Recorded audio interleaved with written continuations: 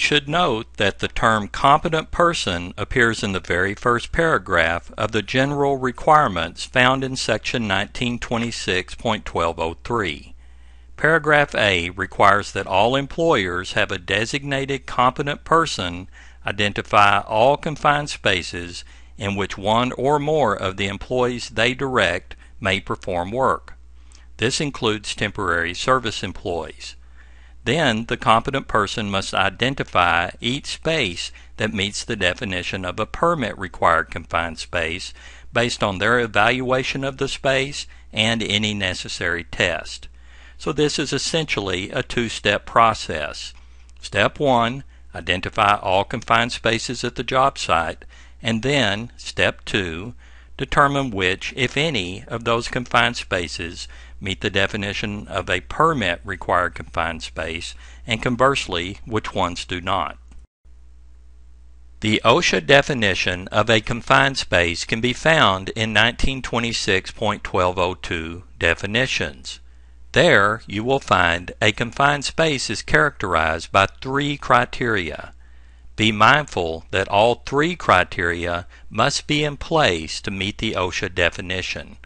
Also, keep in mind that whether or not a hazard is present inside the space is not relevant at this point. You are only trying to identify the confined spaces at your job site. The first criteria listed in OSHA's definition of a confined space is that the space is large enough and so configured that an employee can bodily enter and perform assigned work. The operative term is bodily enter. That means the employee can fit entirely inside the space. If the space is not large enough or configured to where it can be bodily entered, then it does not meet the definition of a confined space. This standard is only intended to apply to spaces large enough and configured so that the entire body of an employee can enter. The second criteria listed in OSHA's definition of a confined space is that the space has a limited or restricted means for entry or exit. Contrary to popular belief, this does not mean that the space has only one way in or out. According to the definition in 1926.1202, limited or restricted means for entry or exit means a condition that has a potential to impede an employee's movement into or out of a confined space. That definition goes on to explain that examples of a limited means of entry or exit include, but are not limited to, trip hazards, poor illumination, slippery floors, inclining surfaces, and ladders. The OSHA Confined Space Advisor also states that limited or restricted means for entry or exit exist where the occupant must crawl, climb, twist, be constrained in a narrow opening, follow a lengthy path, or otherwise exert unusual effort to enter or leave, or where the entrance may become sealed or secured against opening from inside. Here are a few examples of where a limited or restricted means of entry or exit exists. Portals, such as this one, where the entrant must squeeze through to enter or exit the space horizontally, as well as where entry is made vertically. Hatches of a size or location requiring the entrant to climb or squeeze through. Manholes that the entrant must pass through to get into or out of the space, and entryways where the worker must climb onto a ladder to enter or exit the space. Additional examples of a limited or restricted means of entry or exit include spiral staircases, which can be difficult to climb or descend, steep stairways, such as ship ladders and other non-standard stairways, tight crawl spaces, such as beneath equipment, under floors, between walls and above some ceilings, and spaces such as long tunnels where the workers must travel a long distance to get to the nearest means of exit. The question often arises as to whether or not OSHA considers a standard-sized doorway to be a limited or restricted means of entry or exit. This topic is not directly addressed in the OSHA Confined Spaces for Construction standard. However, in the preamble to the 1910 General Industry Permit Required Confined Spaces Standard, OSHA states that doorways and other portals through which a person can walk are not to be considered unlimited means of entry or exit. However, a space containing such a door or portal may still be deemed a confined space if an entrant's ability to escape from inside the space in an emergency would be hindered. OSHA further clarifies their position in a later amendment to the 1910 standard published in the Federal Register, where they state that even if the door or portal of a space is of sufficient size, obstructions could make entry into or exit from the space difficult. The agency intended that spaces which otherwise meet the definition of confined spaces and which have obstructed entry or exits, even though the portal is a standard-sized doorway, be classified as confined spaces. In other words, a space with a standard doorway would be considered to have a limited means of entry or exit if, inside that space, there are pipes, ductwork, equipment, or other obstructions that would make it difficult for a worker to escape in the case of an emergency. One more thing to keep in mind is that a structure under construction may not have a limited means of entry or exit initially, but it may become limited at a later point during construction. For example, employees can easily walk into and out of this large steel storage tank under construction because some of the large steel panels were left out at ground level. Therefore, no means of restricted entry or exit exist at this time. However, once the lower panels are all installed and employees must enter and exit through a portal or through the top, then a limited means of entry or exit would exist. The third and final criteria listed in OSHA's definition for a confined space is that the space is not designed for continuous employee occupancy. For example, this particular utility vault has not been designed and outfitted with any safeguards to control a potentially hazardous atmosphere, nor are there any lights installed inside this vault. So at a minimum, workers must utilize a portable blower, auxiliary lighting, and a portable gas detector when entering this space. On the other hand, this particular utility vault has been engineered and constructed with the built-in ventilation system, lighting system, and gas detection system.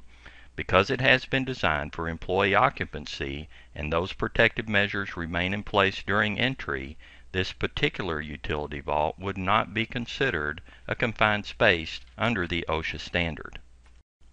Here is a recap of the three criteria listed in OSHA's definition of a confined space. Number 1, the space is large enough and configured that an employee can bodily enter and perform assigned work.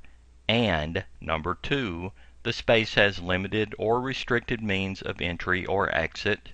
And number 3, the space has not been designed for continuous employee occupancy. As a reminder, all three criteria must be present for the space to be considered a confined space. In a moment, we will look at some examples of confined spaces. However, keep in mind that while these are examples of confined spaces, they may or may not be permit-required confined spaces. That will be determined at a later time. Tanks built on top of the ground would be considered confined spaces once they are constructed to the point where they must be entered through a portal or other small opening on the side or the top, as is this elevated water tank, which is entered vertically through a portal on top. Silos that are entered through a manway or hatch on the top, side, or bottom could be considered a confined space, as are similarly constructed storage bins. One commonly overlooked confined space is air handlers such as this, where the worker enters through an access panel and climbs inside to perform work. Other examples of confined spaces include ductwork large enough for a worker to bodily enter through an access panel or hatch, or where the worker enters an open end and travels into the duct. Some smokestacks and chimneys would be considered confined spaces when the worker must enter through a hatch or other restricted means of entry, and escalator pits that are large enough for the worker to bodily enter and are deep enough to make it difficult to exit would be considered confined spaces. Mobile or fixed equipment that can be bodily entered and has a restricted means of entry or exit, like this mixer on a concrete truck, are considered a confined space. In addition, large boilers that are configured to be bodily entered through a restricted means of entry or exit are also considered confined spaces. And large furnaces and related equipment, which are constructed in certain configurations that can make them hard to get into and out of, could also be considered confined spaces. Tanks that are affixed to trucks or trailers and which are entered through a hatch or portal are considered a confined space, as are some crawl spaces located beneath equipment, floors, walls, and above some ceilings. Sanitary sewers that are large enough to be bodily entered are confined spaces, as are many related facilities like digesters and some sewer lift stations. Also, storm sewers and drainage culverts that are large enough to be bodily entered and have a restricted means of entry or exit are considered confined spaces. Another example of a confined space is this septic tank, which is large enough for a worker to enter and has a restricted means of entry and exit. As discussed earlier, most underground utility vaults that have not been designed for continuous occupancy are typically considered a confined space, as would be most pipelines that are large enough to be bodily entered and have a restricted means of entry or exit, such as a portal, manway, or an opened end small enough to require the worker to crawl or stoop to enter. Even in situations where a large bore pipeline has an open end and the worker can enter upright, the pipe would still be considered a confined space if the worker must walk a long distance into the pipe to where a restricted means of exit exists. Some large dock levelers are designed with a front cover or top that opens enough to allow a worker to crawl inside the pit beneath the equipment. These would be considered a confined space. Utility tunnels that have pipes, ducts, or similar obstructions that require the entrant to crawl under or over them would be considered a confined space, as would a long utility tunnel that requires the entrant to travel a great distance to get to the nearest exit. And some attic spaces that require the worker to climb a ladder and squeeze through an opening to get inside are confined spaces too. Open top pits that are deep enough to require the worker to enter or exit by a ladder or are too deep for the worker to easily step out of would be considered a confined space. Conveyor tunnels, such as this one, that are large enough to be bodily entered would be considered a confined space too. And many elevator shafts and pits are confined spaces when they are deep enough or otherwise configured to require the worker to enter and exit on a ladder or other restricted means of entry or exit exist. These are but a few examples of confined spaces, and there are many others that are not mentioned here. So take a few moments to think about it and then write down all of the confined spaces in your workplace. We have now covered Step 1, learning to identify confined spaces. We will now focus on how to determine if a confined space meets the OSHA definition of a permit-required confined space. Why make the distinction between permit and non-permit confined spaces? If a space is classified as a permit-required confined space, entry is only allowed under a confined space entry program meeting all of the requirements of OSHA's confined space standard. However, confined spaces that do not meet the OSHA definition of a permit space, which are known as non-permit required confined spaces, may be entered without following all these precautions. Bye.